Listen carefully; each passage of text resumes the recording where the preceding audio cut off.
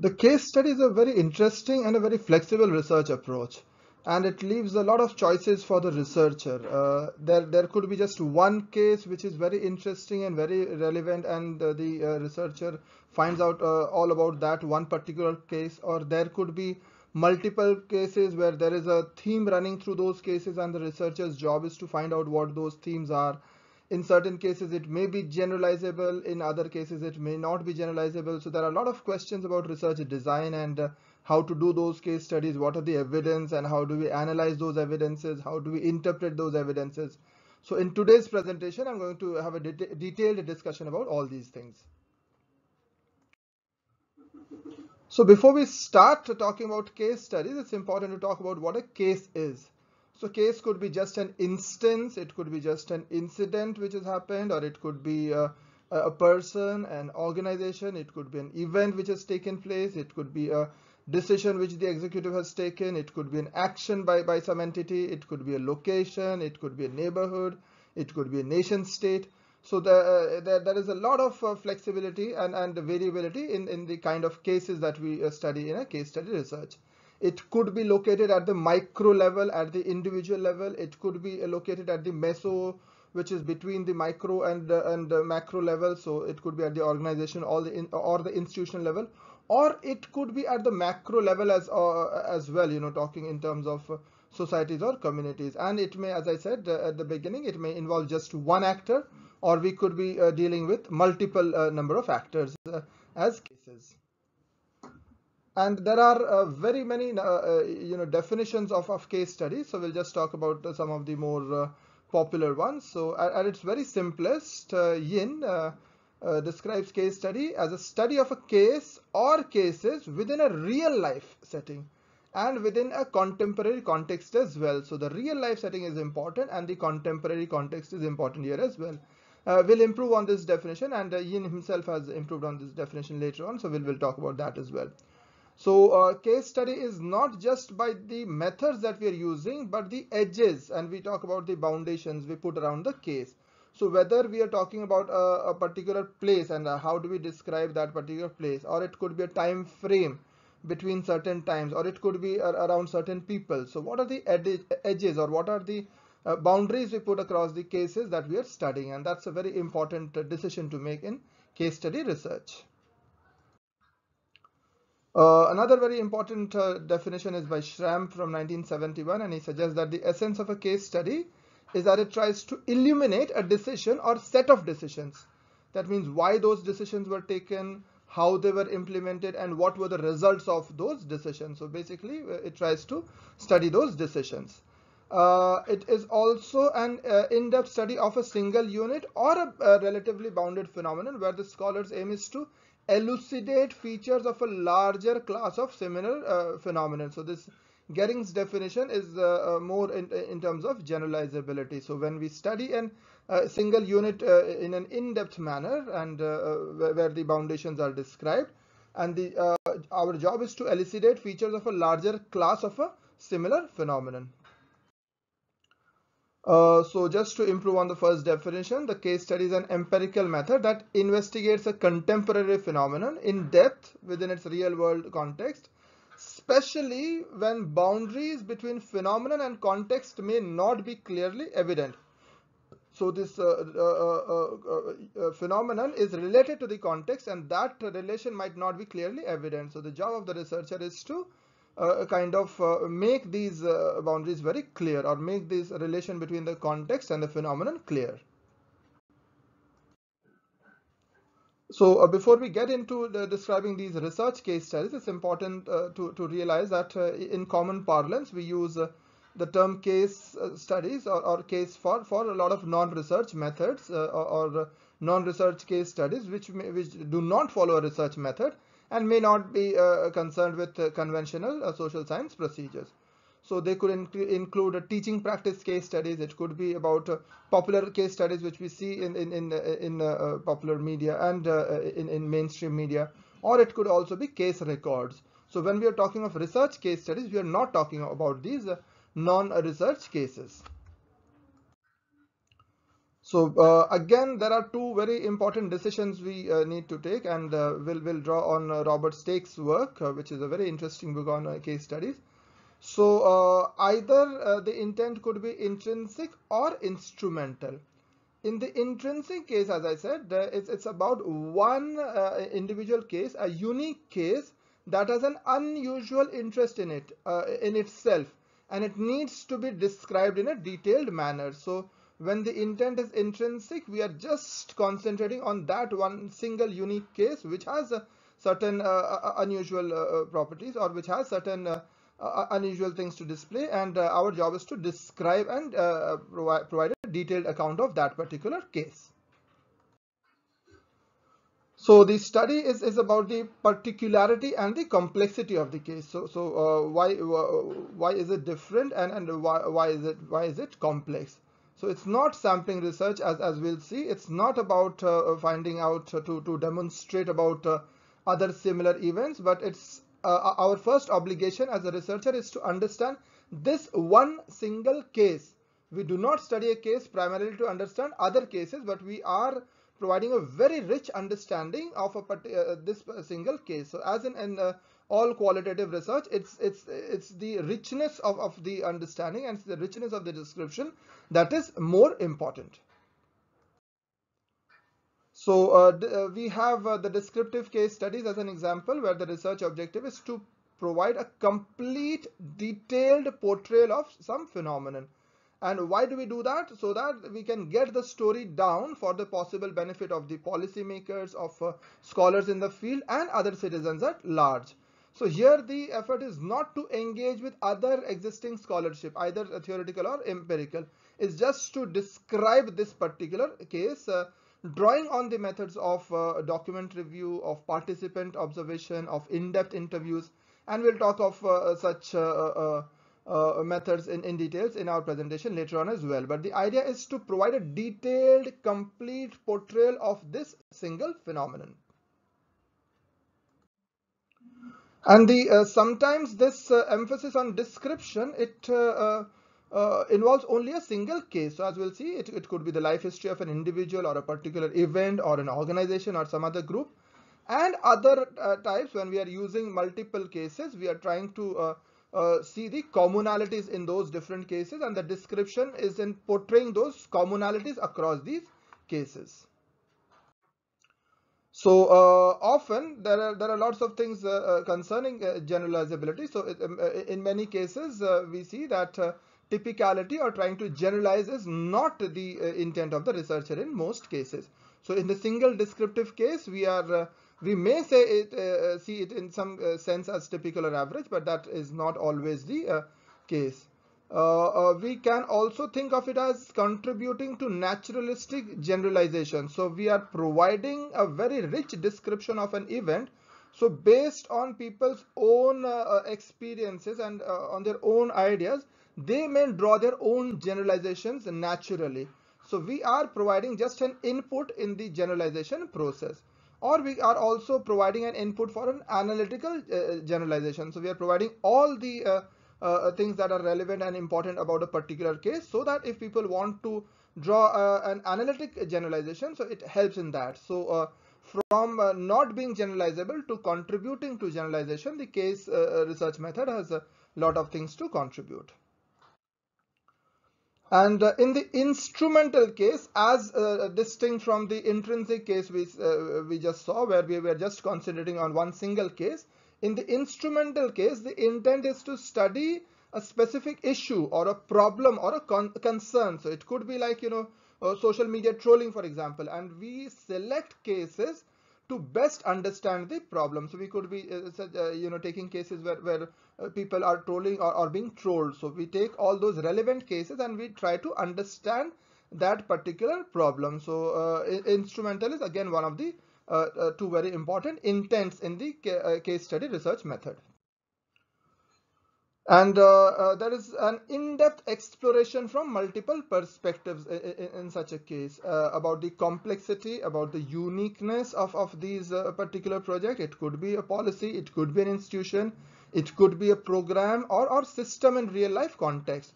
So the results are based on evidence, or our inferences are based on evidence, and it is research based, and it can include very many different methods, and we'll see that within the case study we can involve very many other different methods as well. So we find out what are the themes, as we just saw that, you know, in the instrumental method we are looking for themes, and then we look for specific cases to look for such themes in these cases. So these themes could be specific situations, and the finding of a case study involves description of the individual case and the themes that the researcher has uncovered in studying that case. So we could be seeing a chronology kind of a thing across different cases, or we could be looking for similarities in the cases, we could be looking for differences in the cases, or we could be seeing these cases as contributing to a theoretical model. So there are different things that a particular case study would do.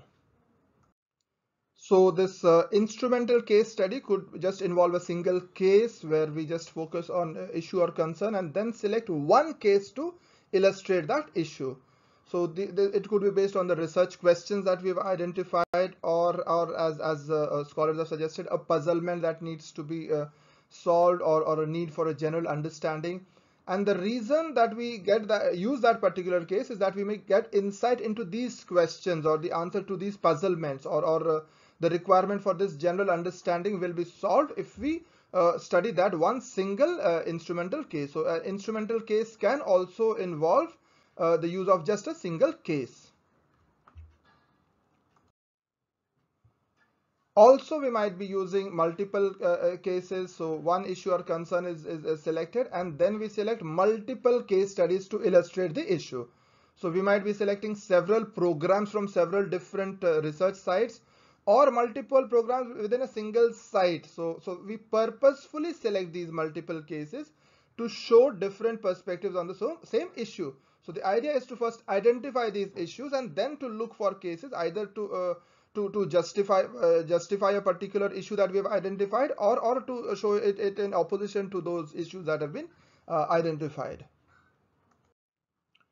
So it's time now to talk about the case study research design, and it constitutes these five different themes. So first of all, it is dependent on the research questions, or what are the questions that this case study seeks to answer.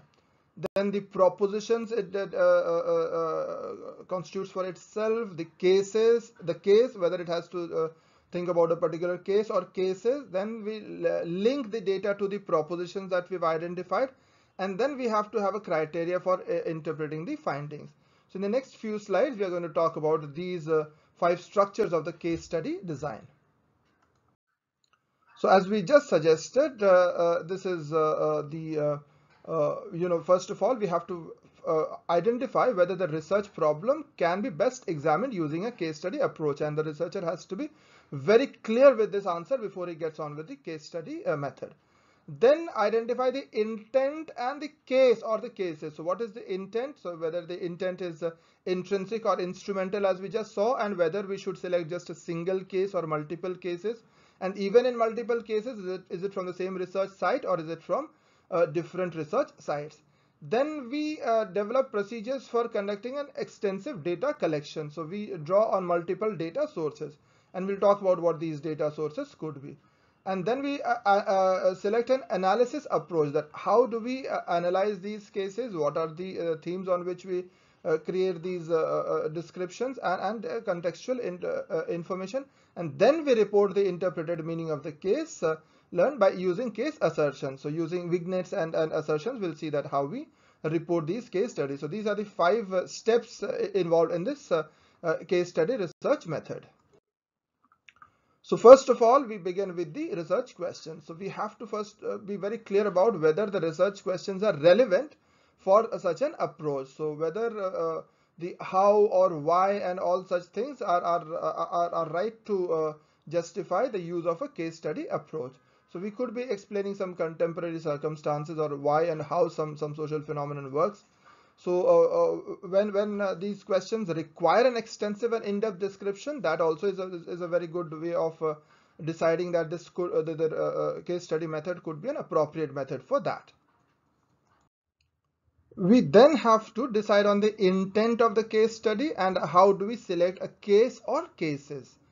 And we've already discussed about the intent. It could be intrinsic, where that a single case is representative of some important or relevant phenomenon, or whether we identify themes across different cases. So whether the intent is intrinsic or instrumental, whether we talk of just one single case or whether we see multiple cases to talk about certain themes or certain phenomenon. And then we decide whether it will be a single case or whether it will be a collective case, whether it will be multiple site or whether it will be within site. And that's where we look for possibilities of purposeful sampling. So it's generally we are looking for cases which display or which will provide us with answers to these questions. So we might have different perspectives. So we might select cases which show different perspectives on the same problem or which show the same process. So in cases, in many situations, we might be just looking for ordinary cases of which represent the phenomenon, or cases which are accessible, or cases which are very unusual. So we have to make these decisions before we continue with the research process. So as we discussed, the data collection is an important part of this case study research method, and that data collection could include documents. So there could be lots of documents that we will have to study. It could be archival records. It could be interviews with people or group of people. It could be a direct observation where we just there as an dispassionate observer, or we could be present there as a participant observer, or we could be studying physical artifacts. It could be audiovisual material, or it could be any other material relevant to the case. So there are different ways of data collection. So it's not just interviews, or it's not just only published documents, but there are very many, as we identified, at least 6 different kinds of data that we'll need to study for a case study research. And the analysis consists of making a detailed description of the case. So we'll have to, as we suggested earlier as well, the detailed description is important, and the setting is extremely important. So if you're using, for example, chronology, then we might have to provide the multiple sources of data to determine evidence for each step or phase in the evolution of the case. So how has it evolved from this point to this point, using multiple sources of data and using multiple sources of evidence as well. We might be looking for a categorical aggregation as far as interpretation is concerned. So we might seek a collection of instances from the data, and some issue relevant meanings will emerge out of that. So we just aggregate the categories that we have identified in the 6 kinds of data that we've just discussed. Or we could be just talking about the direct interpretation, where the researcher looks at a single instance and draws meaning out of it, or tries to establish pattern out of it, and even looks for a correspondence or some kind of an association between 2 or more categories. So as you can understand, that there is a quantitative approach here as well when we are talking of these interpretations. So looking at associations between categories, or looking for patterns in those categories. Or we could be using a cross-case synthesis, where Yin, for example, suggests that a word table can be created to display the data from individual cases according to some uniform framework. So we have this cross-case synthesis, where we try and see that what are these elements in these different cases, and we try and see whether we can build up some uniform framework out of that. And we also have a naturalistic generalization from analyzing the data. So we provide the input for people to generalize from. So the analysis approach, it could be a holistic analysis of the entire case, where we are providing a holistic description of the case. It could be an embedded analysis of a few specific aspects of the cases. So we are providing an embedded understanding of that. It could be focusing on a few key issues. So we might have identified those these key issues in the cases, and we analyze those themes. So this is just a repetition of we've just discussed earlier. So we identified issues within each case and look for common themes that transcend the cases. So these common themes are present in all the cases that we are studying. So for multiple cases, we have to have a detailed description of each case and themes within the case, and which is it's called a within case analysis. And following that, we have a cross case analysis. So when we're using multiple cases, first the within case analysis, followed by a thematic analysis of the cases, which is a kind of a cross case analysis. The case study approach presents a lot of writing challenges as well, because as we've seen, there are different kinds of evidences. We just discussed 6 different kinds of data. So there's a very different kind of a skill set required in weaving this evidence into a coherent narrative, because there are so many different data types, there are so many different kind of themes that we've understood, and it might be going in different directions. So weaving this evidence into a coherent narrative is a very important skill set required for a case study researcher. At the same time, there is a need to maintain the focus and the direction which have been determined by the specific research questions. They are all related to the research question. So that focus and that direction has to be there in the document prepared after the case study research. So these there have to be these plotting of the successive revisions of the explanations or theories. So it's an iterative process at a certain stage. So we could be using a realistic way of just providing direct matter of fact understanding of the case or the cases, or we could be providing confessional tales about the focusing on the field work rather than the case. So these are the different inputs that we provided to the writing process. We could be providing these impressionist tales, so it could be personalized accounts of the field work. We provide vignettes to illustrate aspects of the case, and we'll be talking about the assertions as well. So these are the inputs that we provide in writing the case study research report. So this again is suggested. This theme is being this kind of theme is suggested by Robert Stakes, as we saw. So the writer opens with a vignette, so the reader gets to have a vicarious experience or a feel of the time and place of the study. So that is how you start with a case.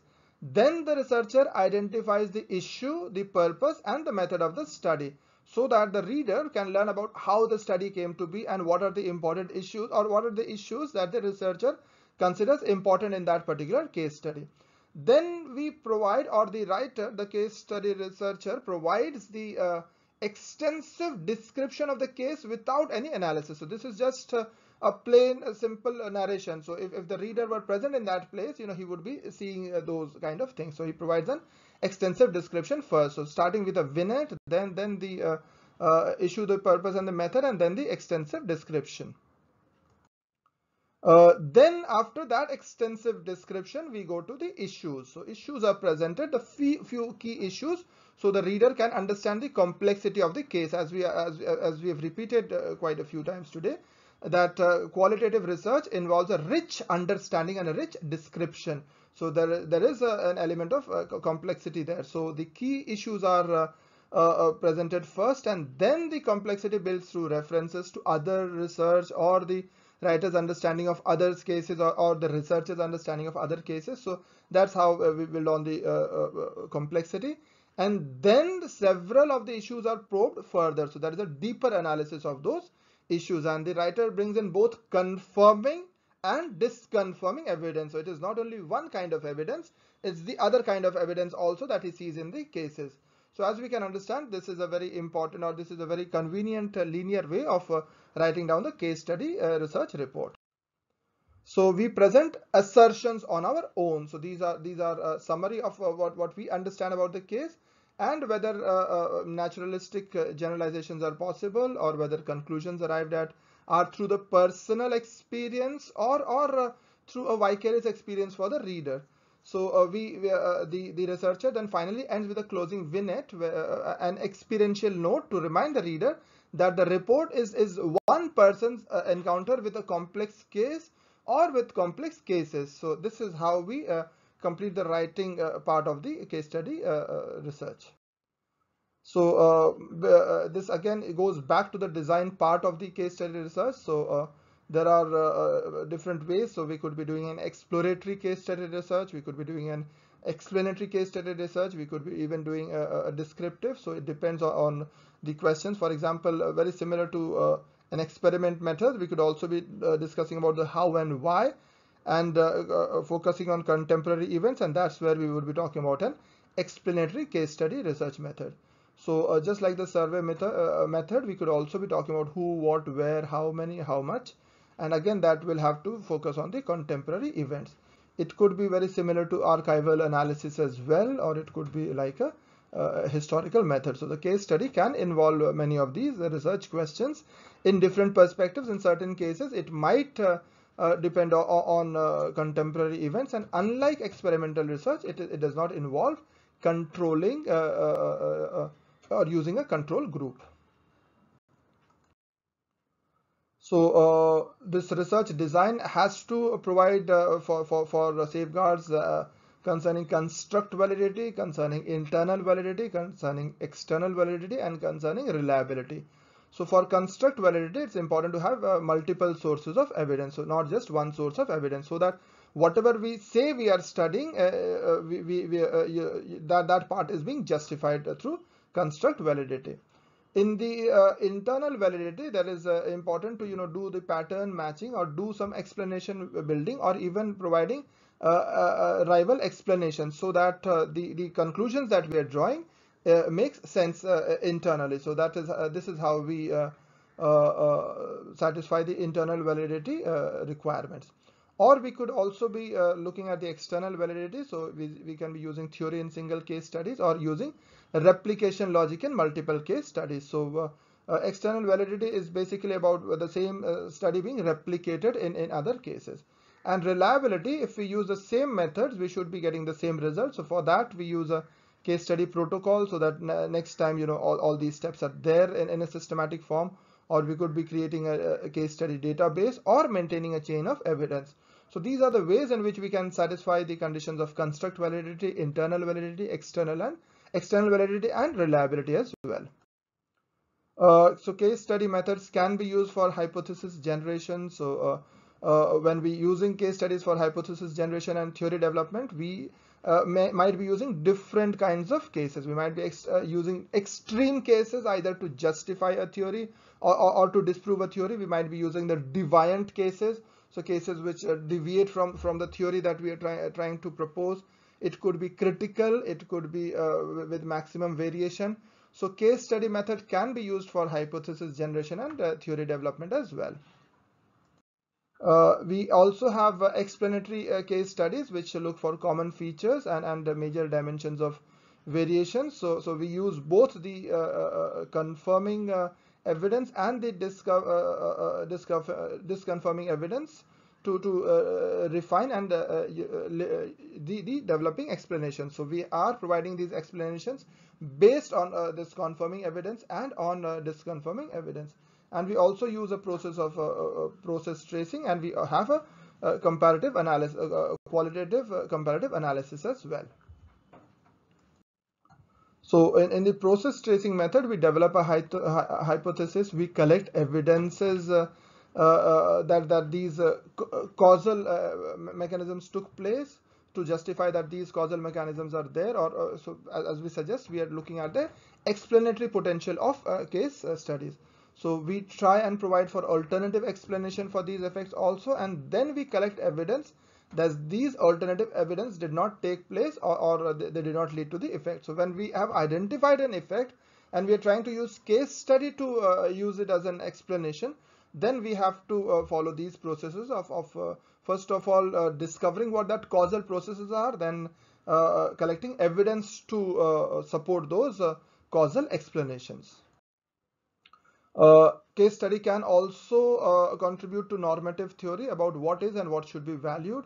So it can tell us about where are we going, who gains or loses, is the development desirable, what if anything should we do about it.